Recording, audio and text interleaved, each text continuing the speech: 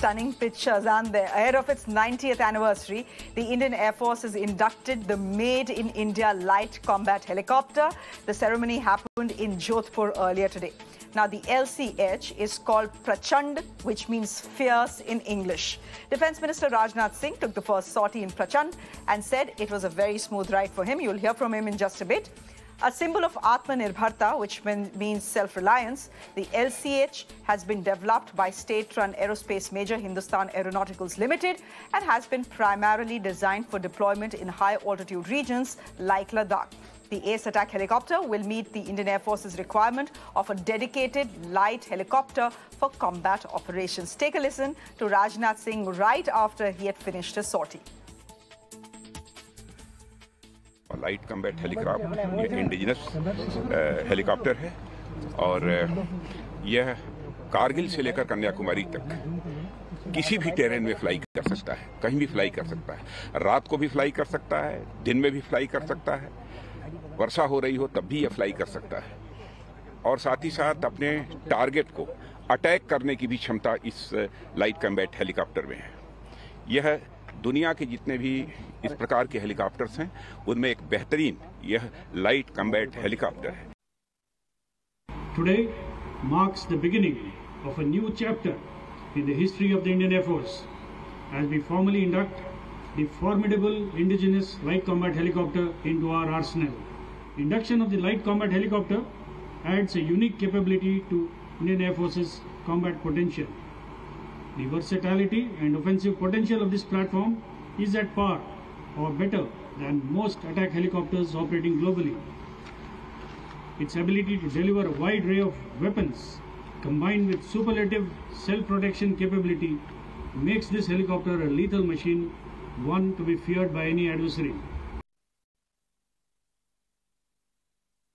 To begin with, I would say that light combat helicopter indeed is a dream come true for any combat aviator to fly this aircraft. This aircraft was it was a tailor-made aircraft which was designed keeping in view the requirements of a modern attack helicopter to serve all the area of operations, scale like from the desert area, from the sea area, and scaling up to the high peaks of the Himalayas as well. The feeling is definitely great. It is a pride, privilege for all of us to be a part of this elite group of the LCH Trailblazers, as we call it. And we are all honored to have been chosen to shoulder this responsibility. And it will be our sincere endeavor to work to the best of our abilities to operationalize this fleet, this state-of-the-art platform to its full capacity and capability at the earliest. Let me go straight across to Air Vice Marshal Manmohan Bahadur, who's joining us on the broadcast, an ex-helicopter pilot. Thank you, sir, very much for your time here on Mirror. Now, we've just heard from the young pilots. I want to ask you, when you were watching the ceremony in Jodhpur play out today, what was the thought that was, going through your mind? This is a big, big muscle push for the Indian Air Force, as it were. Thank you, Shreya, for getting me on your show. Yes, the LCH has been long in coming. It was, as brought out earlier, after Kargil. During Kargil, we felt the absence of a helicopter which could truly attack those pickets of the Pakistanis on those posts. And from there was born this thought of getting the LCH or a light aircraft which could operate at those hills and deliver armament, substantial armament. And LCH came out from that thought. HAL and IAF together made the air staff requirements. And we have this aircraft which can deliver armament above 15,000 feet. And there is no other helicopter in the world which can do that. So as I was watching this aircraft fly and being inducted in the IAF arsenal as the chief pilot, I was reminded of my sortie. I flew one sortie in this in 2012. It was the Aero India show, which was there, and it's very sleek. It's very smooth. That time, of course, it was still under prototype testing, but it really gave us the feel of what was to come. So any new induction in any force is a day of pride, is a moment of pride. And I felt the same, having once worn the same overalls as those young boys that we saw on your program. I was just hearing the young pilots explain the fact that there are two cockpits. I don't think that's unusual, but maybe you'd want to talk to our viewers about that. Two identical cockpits. So you have one that has the pilot in the front and you have the weapons operator who's at the back. But if push comes to shove and the situation demands it, the helicopter can be flown by the weapons operator who's sitting in the rear as well, sir. That is correct. The crew of the LCH is two pilots. Okay, so they are both qualified pilots. The seat at the back is the weapon systems operator's seat, if you can call it. But the flying controls are there in the rear cockpit too. All flying controls, the major flying instruments which are required. And if required, the pilot at the rear can fly the aircraft fully. There's no doubt about it. Please do remember that when a new pilot gets posted into the LCH, it's the instructor who sits behind and trains the rookie pilot in front. So the instructor has got full controls at the back. What is extra in the rear cockpit must be certain weapons, weapon consoles, specialized ones, which would be fired or used by the pilot sitting in the rear. The advantage of the tandem seating, that is the front and rear, is that the visibility is good. The aircraft has a slim frontal area.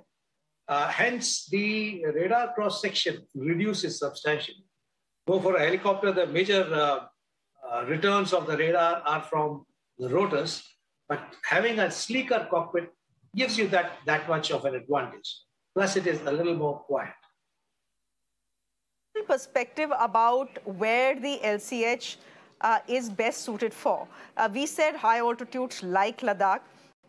You know, it can take out Chinese drones, I believe, very easily. It can take down tanks very easily as well. Was this muscle power required, especially in Ladakh, sir? And where do you place it in the Air Force's helicopter fleet right now? What's the situation as far as numbers are concerned, and why is this addition important?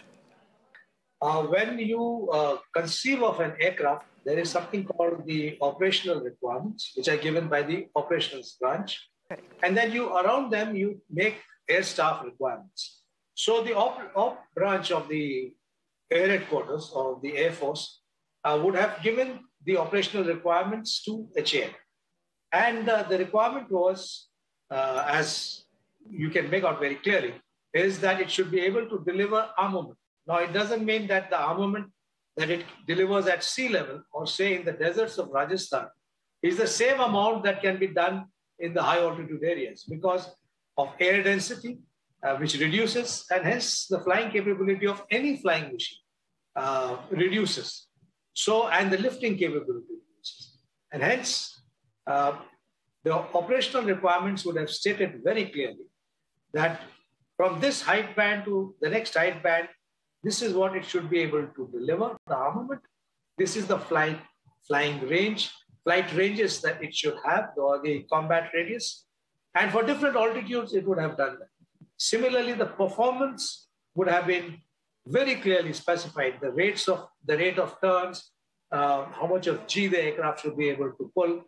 So the fact that it has been based in Jodhpur shows that it would be linked with the army, certainly.